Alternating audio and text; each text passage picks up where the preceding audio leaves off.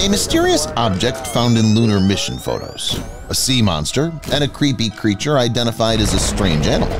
In this episode, you'll see these and other crazy historical photos that no one can explain. Let's go.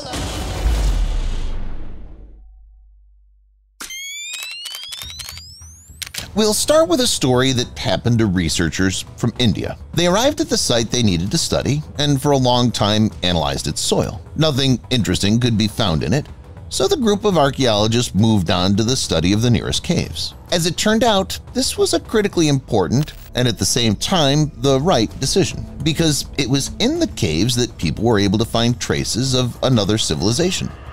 By traces, I don't mean someone's actual footprints on the ground, but a full-fledged encounter with a member of an unknown race. The monster they encountered could speak all the languages known to humans, so there was no problem negotiating with it. It's said that it had been watching humans for a long time, and realizing that we were no threat, decided to make contact with us. No matter how wonderful this story may seem, I personally don't believe it. To meet an alien that can talk and not provide any evidence other than this picture is a little strange. What do you think?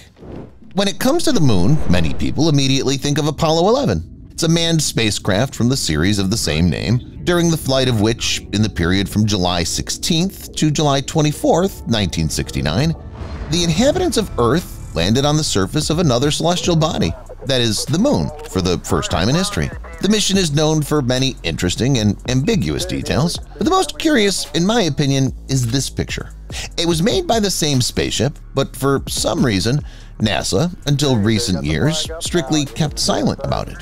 After all, the picture clearly shows how a stone lay under the pilot's feet, surprisingly similar to a petrified humanoid skull, and not a human, symmetrical eye sockets, nose, and mouth.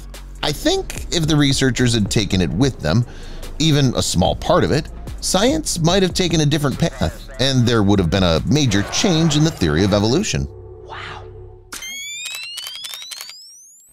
April 3rd, 1973. Do you know what's interesting about this date? It's the great day when mankind made the world's very first cell phone call. In fact, it was the starting point of the digital future in which you and I live today.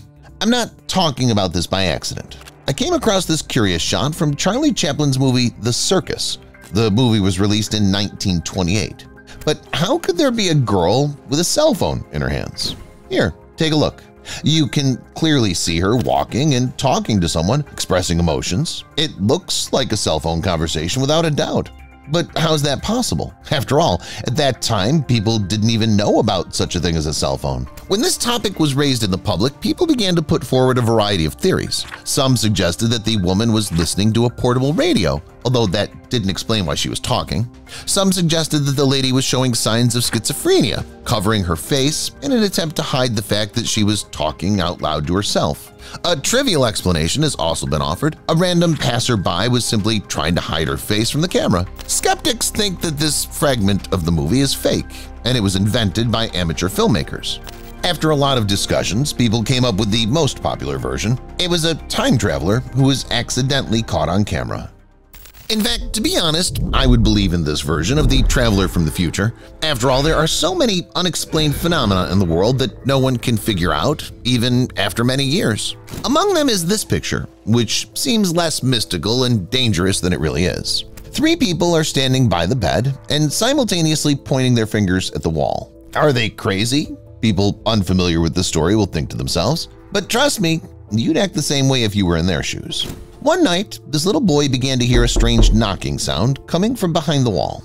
At first, he thought it was just some work being done there, and it was none of his business. But when the knocking continued on the second day, on the third day, and sounded for a whole week, he decided to ask his parents about it. They looked at him surprised and didn't realize if he was telling the truth. Wanting to find out for themselves, the adults stayed in his bed for the night, and the sound repeated themselves.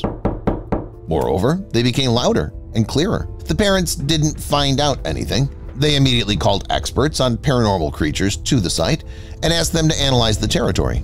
Numerous investigations made it clear that there were no spirits in the room, but at the same time, right in front of the investigators, a knocking sound kept coming from behind the wall.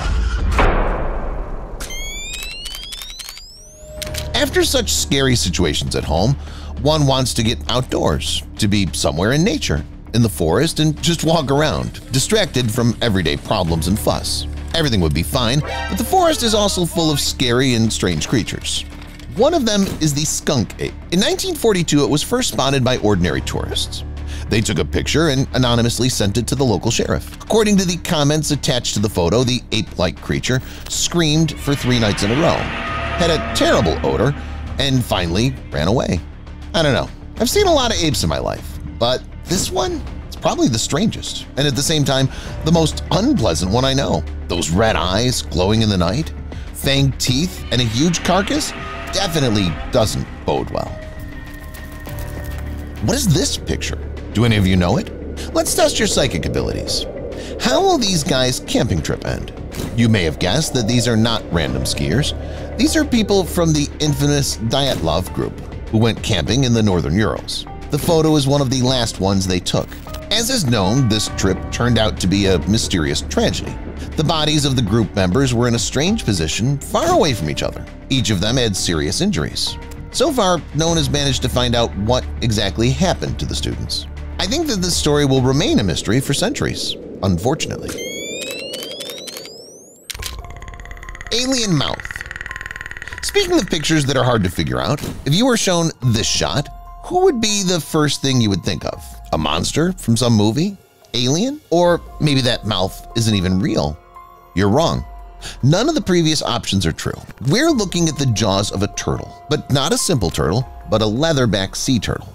These numerous outgrowths serve as a kind of teeth. Not only the throat, but the entire esophagus is also equipped with them.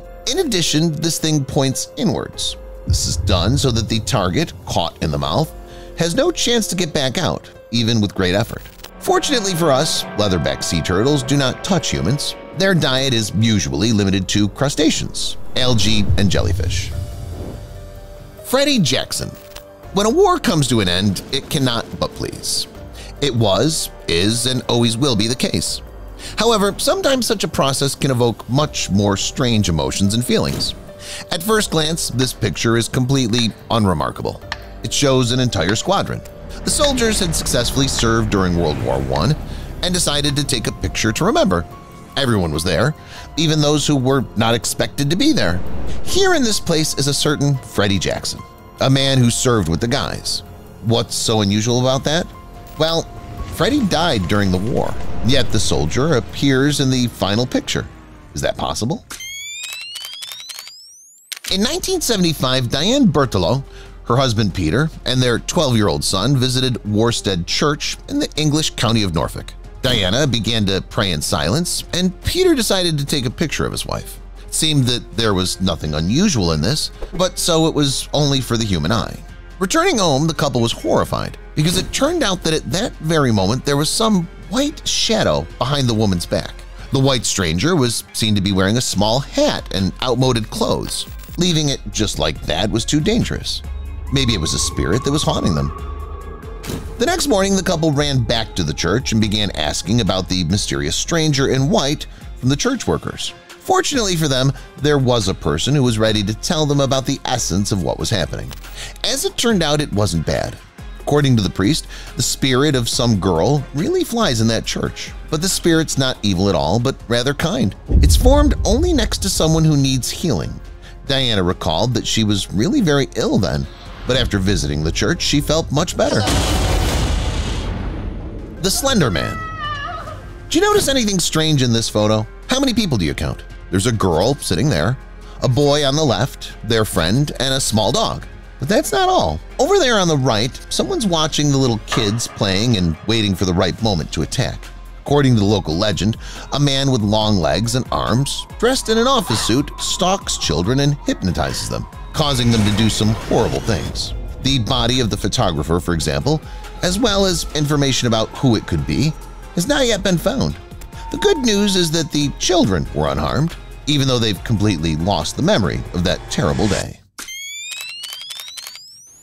And this is a picture taken near Hook Island. People were sailing their boat and happened to see a mysterious monster underwater. It was obvious that it couldn't be a big fish or some kind of scientist research vehicle. The thing was oddly shaped and gigantic. Nevertheless, the people managed to take a picture and get away with it. The events associated with this image date back to 1960. It was then that an unusual black flying object was spotted near the Earth's orbit. The U.S. military mistook it for a spy and wanted to shoot it down, but the final order never came. Later, the Black Knight was spotted several more times. It appeared and disappeared without a trace, again in different corners of the Earth. Fans of the unknown believe that this is a 1,000-year-old satellite of extraterrestrial origin. More realistic versions point to space debris. But if it really is debris, can it constantly fly over Earth and be in different parts of it? The next picture was taken in 1988 in one of the villages. In the middle of the night, someone insolently knocked out the window of the house where a woman and her daughter lived. The woman dared to open the door, but there was no one outside. Eager to find some discrepancies, she asked her friend to take some pictures of their house from outside, and what they found left them speechless. The woman in the photo was definitely not alive, because in this case, she would have been found. That's all, guys. Which picture did you find the most frightening? Let me know in the comments. Thank you for watching, and see you later.